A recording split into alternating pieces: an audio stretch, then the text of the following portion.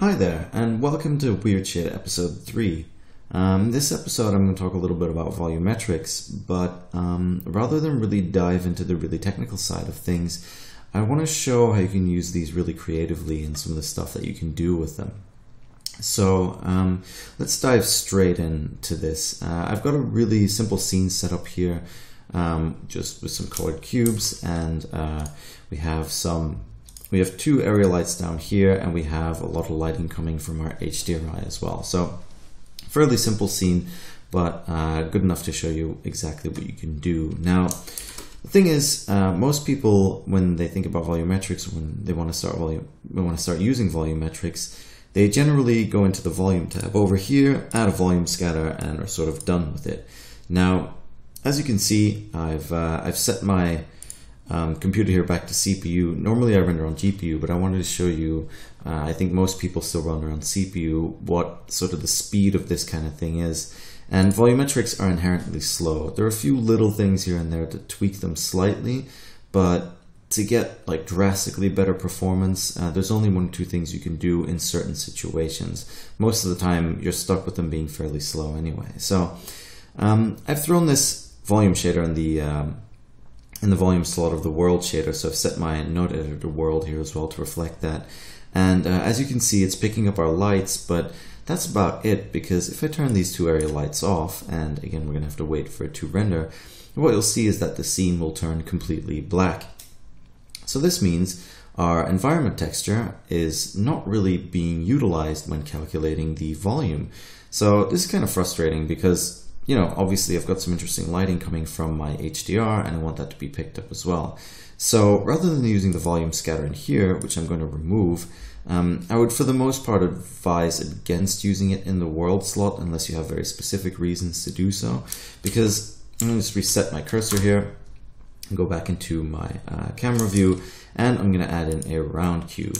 So what I'm going to do is subdivide smooth this just twice very quickly. There we go, and smooth it out. And the reason I prefer doing this is, well, if I move this in just a little bit and scale it up. Now the camera doesn't have to be inside of the volume for this to work. And I go to the object mode in the node editor, I can add a new material. And I'm going to throw out this diffuse. I'm going to add in a volume scatter shader. So the same one that we used before in the world slot. And this time I'm going to hit Shift Z, and as you can see, even with my area lights still turned off, we're actually getting scattering. And you can see sort of orange and blue coming from my HDR. It's using the HDR for scattering as well, which is awesome. So we already have a vastly superior setup. And as you can see, it's rendering a lot quicker as well already. So generally, if you're using objects for volumes, I've found that it's quite a bit faster, and it's a lot more efficient to use, and you can really place your volumetrics exactly where you want them. So if I were to scale this down, for example, you can see we actually have the volumetrics here, and we can do some really interesting things by adding a displace modifier or whatever to this. But for now, I'm just going to leave it like this. So you can see what it does exactly. It creates a nice sort of volume scattering effect. Now, before I move on and start diving deeper into this, it's good to understand there's actually 3 types of volume rendering in Blender right now. And these can all be added together. I'm going to show you to them individually to show you exactly what they do. So the second one I'm going to show you here is the volume absorption. And the volume absorption does sort of exactly that. This is generally used for like tinting glass and other things. But I sometimes like to use it for other stuff as well, or mix these together for some interesting effects. So if I set the density really high, you'll see that close to the camera, the light is still sort of penetrating through and close to the edge of the object over here. And as you get deeper and deeper into the middle of it, it starts to absorb all that light and it gets darker and darker. So what could you use this for potentially? Well, let's say I'll add in an edge shader. I'm going to add these two together, and because this is a subtractive shader, you'll actually make the correct calculation by adding them together. And as you can see, we still have a volume scatter, but it's almost more like smoke, like thick smoke or something that doesn't always let the light shine through. Now you have these two things working together. So one of them is grabbing the light and scattering it through the object, and the other one is absorbing the light as the light penetrates deeper and deeper and deeper. So this way you can get a really interesting look going really quickly compared to just the volume scatter, for example, which is really bright and grabs all the light and scatters it through and through and through. So that's one thing you can do with it. And another interesting thing is, let's say I'm going to add a noise texture here. So for both the volume scatter and absorption, you can tint these if you want to. I'm not going to tint them. There's no need to do that in the tutorial. Color slot sort of speaks for itself, and the density so far as well. But as you can see, we can attach stuff to this. So I'm going to add in a quick object protection here. And another thing that is really handy when you're using object as volumes is, let's say I want to add this texture into the density to create some difference in density there. I can actually preview it because it's an object, so I can get an idea of the scale of my noise and what it's going to look like. So let's say I distort it quite a bit, make it look a little bit weirder, and I'm going to squash it down. There we go. Maybe make it a little bit bigger again, something like that. It's just an idea. And I'm going to add in a color ramp in between, and I'll hook this up to the density here and the density here. So when I delete this viewer now and I go back in, hopefully we can see it, but probably not just yet. If I bring this color ramp in, I'm going to really increase the contrast so we get a very visible effect going on here. And one of the things you might notice is the moment I introduced this texture, everything started getting really slow. Now, if you're using textures and you have a volume that has different densities, this is what's called a heterogeneous volume compared to one that has just fixed densities all the way through, which is called a homogeneous volume. Now, when you're dealing with a heterogeneous volume, there's the volume sampling over here actually has effect. So generally, if you have the same density throughout the entire volume, these step sizes and max steps really aren't going to do that much. Yet if I increase them here, let's say if I increase my step size to 5 and I decrease my max steps a little bit, you can see it's rendering a lot quicker already. So when you're working with textures and stuff inside of your volumes, this is where you're going to want to start tweaking and doing things. Now it's good to know that the step size, as much as you increase the step size, you're going to start losing finer and finer detail the bigger the step size gets. So depending on your scene, you're going to have to tweak and re-render and sort of compare and see what you can get away with those. But as you can see, with the step size set to 5, we're already going a lot quicker. And after 30 seconds, we have a fairly decent image. If we set the step size back to 0.1, which I believe is the default, I'm not sure if I changed it in my defaults, you can see to do just the first pass, it takes forever. We're already rendering about 10 seconds now, and we're nowhere near when we set the step size higher. So I set this back to 5, and there we go. Now, I said there were 3 main methods of doing volume shading in Blender. We've seen 2 now. We've also seen how we can actually bring those together. The third one is actually the emission shader. So that can be used as both a surface and a volume shader, which is really cool. And basically what happens if I pipe this into the volume, you'll see you get a emissive volume. So you can do some really interesting things because you can still add other shaders to it. So let's say grab a glass shader on top of this and throw this into the surface slot. Maybe increase the index of refraction, bring down the color a little bit. Again, I'm just messing around. But you can get these really nice sort of glowing glass globes if that's something you really like, if that's something you're into. And again, if I increase the strength here, you sort of still get some of the reflections of the environment and of the other stuff next to it, but it's sort of glowing glass. So it's another interesting effect that you can do, but mainly these are the 3 shaders that you can use for volume shading.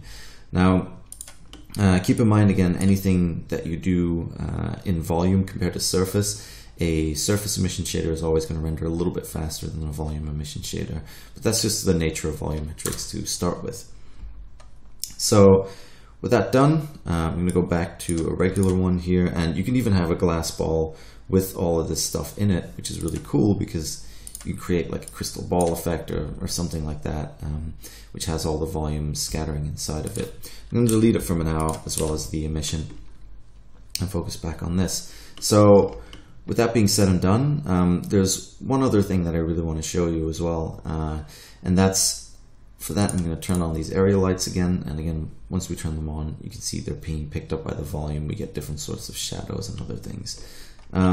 Before I show that one last thing, the step size, if you're using, for example, fire and smoke, that has different densities in it coming from the simulation, so the step size will work on that as well. And if you go into, let's see, quick effects over here, I believe it is quick smoke, and you have an object selected, it will create a really nice shader for you that you can have a look at, and it uses volume, scatter, and absorption with different densities in it as well.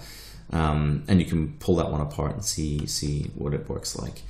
So for the last thing I want to talk about here is I'm just going to focus on just the volume scatter shader, and I'm going to take away the density here. So we have just the shader, and here you see it's really bright because it's got quite a big density. So the last thing here is the anisotropy, and the reason I want to talk about this is I use this quite a lot for artistic effect.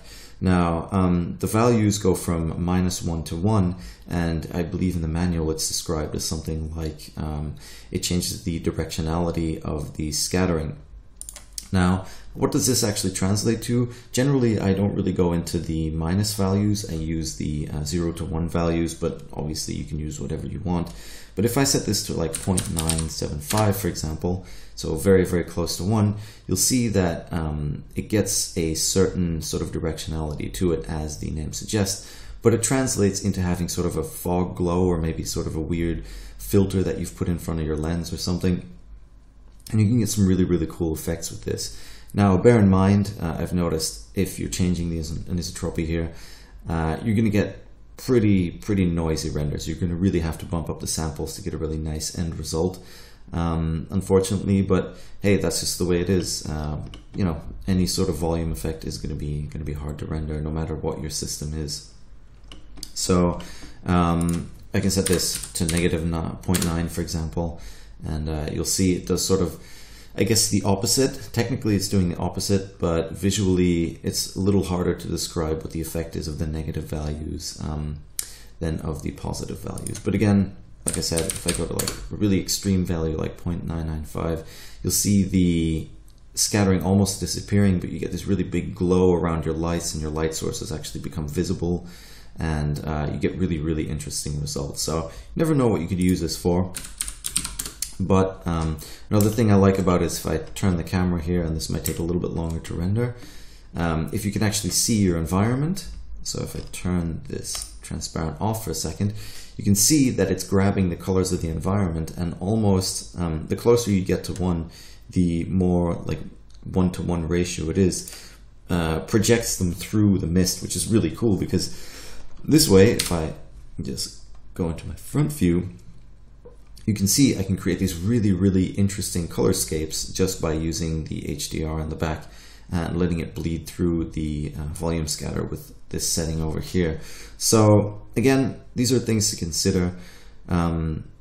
Obviously, you can do some stuff to tweak your volumetric settings. I've noticed that it sometimes helps a little to bring down the amount of bounces over here, which, you know, generally helps with any type of faster rendering. Don't forget the step size and max steps only work if you're working with different densities within the same shader. Another thing that can help as well is reducing the max bounces of the HDRI, especially if it's bleeding through. It can get a little bit darker then, but sometimes you can get slightly faster results. Again though, don't expect any miracles. I've bumped my rig down to CPU on a couple less cores than the full thing, just to show you on average what it would be on, I guess, a similar quad-core type computer. And yeah, like I said, it's not super fast. Now, if you want that sort of volumetrics effect, but you don't want to spend the render time on it, there's one last thing that you can do, and that's actually enable your mist pass over here in your passes. Oop, if I can actually click it, and you can set it up over here on the World tab and tell it how far it stretches. So I usually have it start from 0 from the point of the camera that it views, and then the depth of it you can turn on and off, or sorry, you can change according to the depth of your scene or whatever you can see through your camera view. So I'm just going to turn off the volume here and render this really quickly.